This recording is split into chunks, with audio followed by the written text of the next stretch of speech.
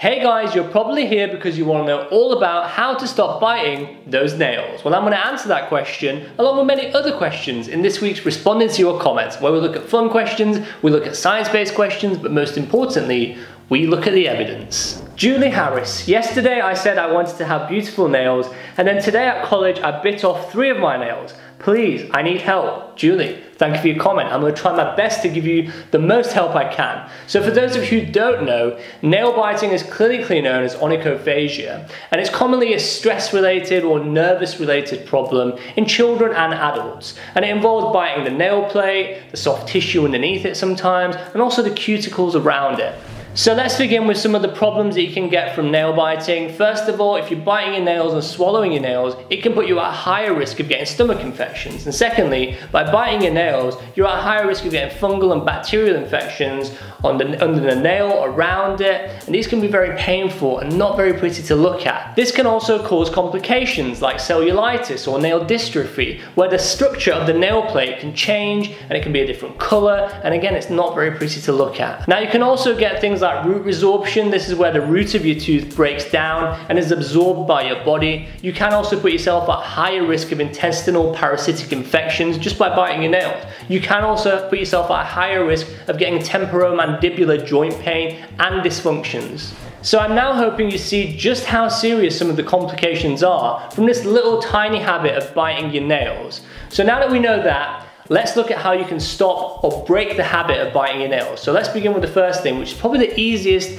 most simple thing that everyone can do, and that is just to clip your nails short, keep them nice and trimmed, and this is going to reduce the temptation to bite your nails. The next thing that I recommend, which is probably one of the most important things in my opinion, is to find and identify the root cause of biting your nails. Because if you don't find the root and stop it from the root, you're probably never going to break the habit. So the most important thing that I would recommend, everyone has one of these in their pocket, keep a log. Keep a log of every time you bite your nails, what you were doing, where you were, write as much information as possible on it. And over time, review those notes, because you may find the correlation of a stressful scenario that's causing you to bite your nails. So what you're going to do is you're going to change your behavior to those stressful scenarios and hopefully stop biting your nails. Now, depending how comfortable you are with your friends and family, they can also be really useful at helping you stop this cycle and habit of biting your nails. So make them aware that you're trying to stop and tell them to inform you that you're biting your nails. Stop.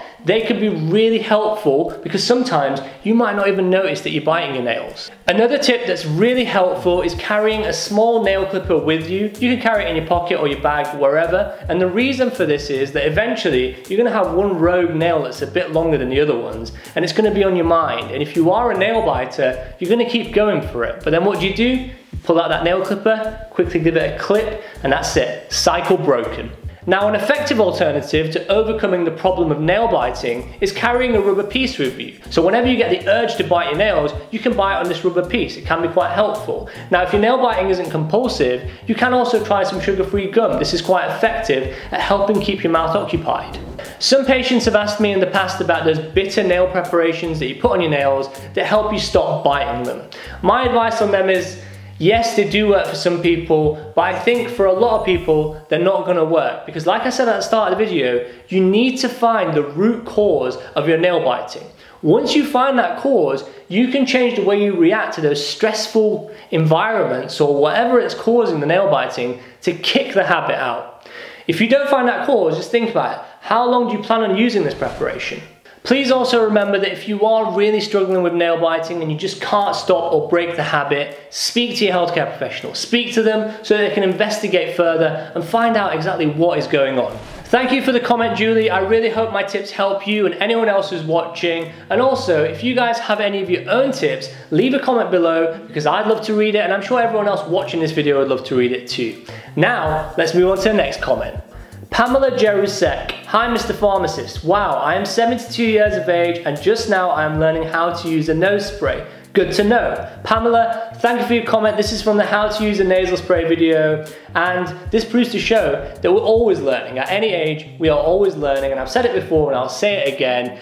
I love YouTube for this very reason, that my video is being shown to everyone, so many people around the world, and they're learning new things from it, and it makes me so happy when I get comments like this, and that's why I love to share them. Sending you all awesome vibes. Pamela, Especially you, sending you awesome vibes. Adam Rekilman, that intro, and then there's a timestamp. Adam, thank you for your comment. This is from the how to lose weight video with exercises from a study done in Oxford. Adam, I'm so happy that you commented this because not many people comment about that intro.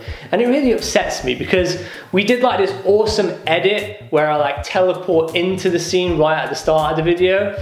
And I feel like either a lot of people don't notice it or they're just not commenting about it. But I do think people on YouTube notice things because they have a very keen eye for detail. But if you haven't seen that video, let's quickly look at that teleportation scene and let me know what you think below. Welcome to episode 2 of how to lose weight and belly fat with the help of science. Part 1, we were looking at dietary advice. Part 2, we're looking at simple exercises that everyone can do at home to help shrink those waistlines. Strix Gaming, what does 3 sets of 10 mean? Please reply. Strix Gaming, thank you for your comment. This is from the how to lose weight video, all about exercises that you can do from a study done in Oxford.